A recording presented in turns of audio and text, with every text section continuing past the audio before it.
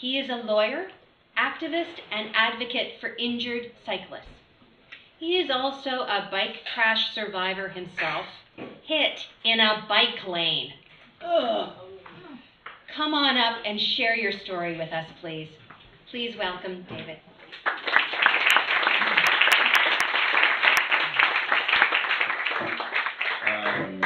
Hey, everybody. Ryan, thanks so much.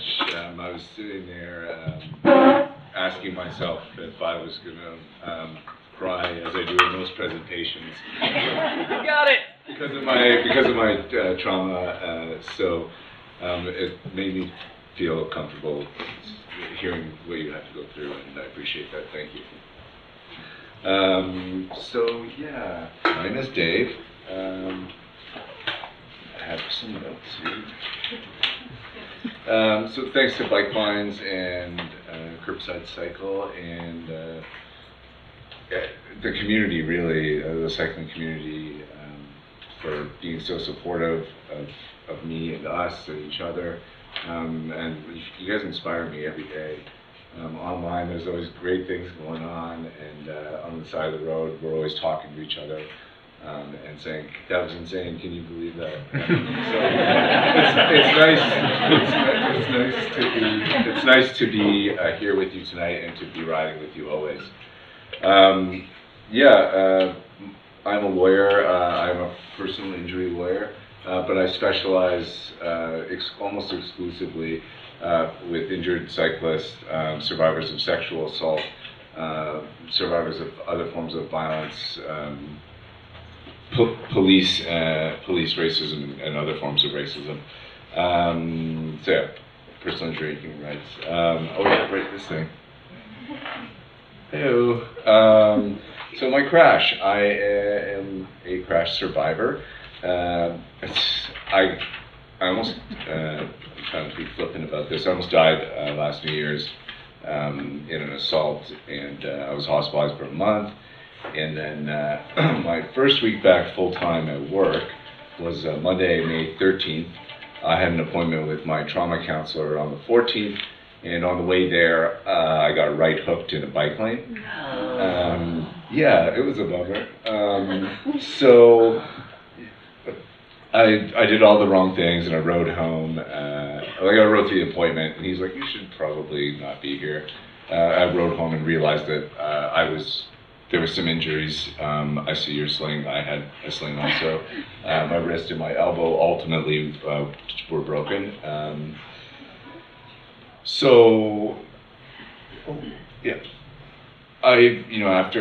After this, I plotted, what did I do wrong? And so I've created this crash card, which is over there. Make sure you grab this, and you never use it. But if you need to, put it in your back pocket or in your bag. And it gives you all the things that I did partly and then didn't do. So it's like a combination of my things that I did right and things my clients have done right. So put that in your bag and never use it. So yeah, initially I just was concerned about my physical health. I went to the ER, did all the things physically that I was, required to do to feel better. And that progressed, and I got out of the sling and the wrist brace. Still wear it sometimes for biking. And then I started riding again, and I realized that my relationship with cycling had changed. It was months later. I'm biking to work. I'm always angry. I'm upset. I'm fearful of everything. I'm frustrated, and I started riding in the city, and I rode for years and never felt this way. And so what has happened here? So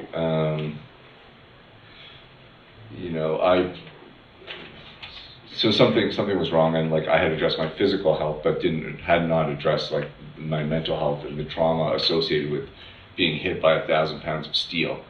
I post this article here because it's something that I read a couple months after by Bronwyn Graves, and it's online now, and it's such a powerful article. I forwarded it to all my clients and read it myself, obviously. and it talks about like that fear, like when you do get back on your bike, like how the trauma affects you, you know, to your core. I mean, it makes something that was like really pleasurable terrifying. So I'm really privileged. I already had a trauma counselor, unfortunately, but fortunately, and so I had a trauma counselor, and I had finances to continue to pay him to see him. So, you know, I approached him and said, this is really bothering me, the cycling stuff, in addition to this assault stuff we've been working on, and like, can we, and so we started doing sessions related to the trauma associated with being hit by a motor vehicle at high speed. And yeah, so we worked on like tools to deal with my stress and like fears and frustrations, and it wasn't like an overnight thing, obviously, but it was really helpful, and I see Noah to this day for that and other things. Yeah, it is a privilege in that I could afford it, but if you are hit in a motor vehicle accident, the no-fault insurance covers you, so you can get this treatment and not pay out of pocket for it. So it's a whole another talk I do some places, but it's not for today. But so yeah, I saw Noah, and then like started like doing things to adjust, making it so that I could ride and feel that joy and feel that fun again. So, you know, I changed my handlebars to something less aggressive, so that when I'm biking I feel a bit more in control, and I see like what's going on a bit better. I'm 37, I don't need drop bars probably. They're pretty cool still, but you know, I like, it's pretty, like I had bought a full face mask for like my head trauma that I suffered, and then I'm like, I'm probably going to keep wearing this because just being extra protected, I felt that additional level of safety of biking around, and I still wear it. It's like over there, and it's cooler in the winter than in the summer, but the goggles help. But I'm going to keep riding. I'm going to keep wearing it because it like provides me with that extra level. It's a step I can take to make my riding fun again. You know, I ride at off hours. Like if it's before 7:30, cool. If it's past 7:30, I'm not riding until 10. And like that's something that I can do. I take back roads, so that like I enjoy riding through neighborhoods and like checking out like, oh, this is a cool Portuguese neighborhood or what have you. It's a bit longer, but I feel safer and I have fun and I enjoy my city. I'm not seeing any signs, so. I was told to stop. Oh, really? Oh, now I'm really in trouble. All right. Oh, well, you know how I said I wasn't going to talk about that accident benefit stuff? Well, let me tell you. Yeah, so like I adjusted my routes, I adjusted my safety. I used to like ride with no lights on my bike, and as I've gotten older and like had these experiences, now I have like a crazy light that's probably really bad for car drivers, but you know what, I don't care. At least you see me. You may be blind. So, you know, today, like I continue to love cycling. I'm not all the way there yet. I'm not where I was. Maybe I'll never be back to where I was. And like, you know, even though I've made steps forward every day, there's, in our unfortunate circumstances in the city, there's steps back. Like this dog walking here where I park my bike, there's 3 cars parked in the bike lane, you know? Like that's throwing me into traffic, and that's scary. So I have to just continue to deal with that stuff, but I'm taking steps forward even when I get pushed back. You know, I love cycling, advocacy. I'm doing a ton of that through my work, like lawyer stuff, but also like more grassroots and I would call radical stuff, which is great. You know, I bike to work every day through my neighborhood and through my community when I'm not walking my dog. Yeah, I guess like my main point is that I want people to know that there can be major mental health traumas associated with like crashes or things or other bike-related traumas in the city. A collision with a car in particular, like I said, is a major traumatic event to be hit by 1,000 pounds of steel. Like, that's really serious. And police don't consider it, our politicians don't. Like, so you need to look after yourself and know that there are supports out there.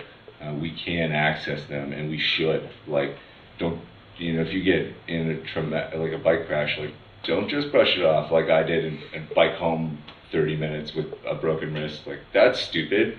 And don't do that for your mental health either. You know, seek out the supports, and I can help you get them if you need. But yeah, they're out there.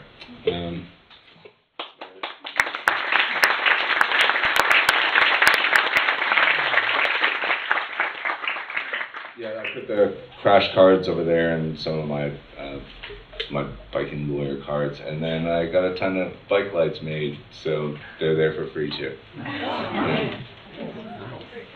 Questions? Hey there. Hey David, I think it's great that you're out there now as the biking lawyer. I Thanks. wish that you were around back in 2015 when I had a collision.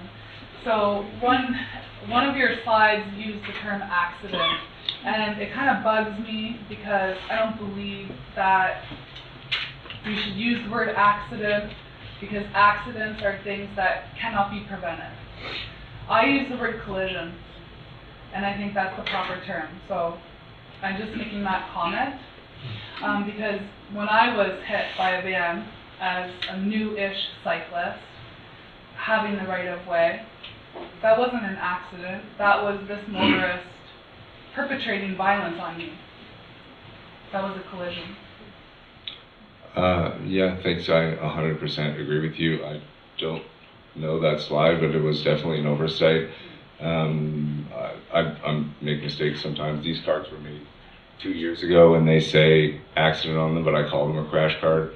On my court documents that I file with the Superior Court of Justice, I don't say accident anymore, I say crash, so I definitely hear what you're saying, and thanks for pointing that out, and I'll change that. Thanks. Sorry to hear about your crash. I mean, that was when I was sort of a new-ish cyclist, as I said. So of course, you know, I think a lot of new-ish cyclists would quit at that point, and I didn't. But I had the same experience that you had. It was hard to get back out there on the road and force myself to tough it out and to deal with it. Thanks. When I think about the licensing process as a driver, I remember being taught what you should do if you get into an accident with another motorist. I don't ever remember anything about if you were to hit a cyclist, for example. Is that changing, and what should a motorist do to hit a somebody's cycle? I mean, be a good human. I have like a shocking amount of hit and runs. I have a shocking amount of bike-related assaults. The guy who hit me stopped and exchanged information, and like I think that's required by law. Yeah, if you hit someone or are hit, exchange information, take a ton of pictures, and make sure the person's all right, and call emergency services. Yeah. On this crash card is like all the things you should write down, and emergency service numbers.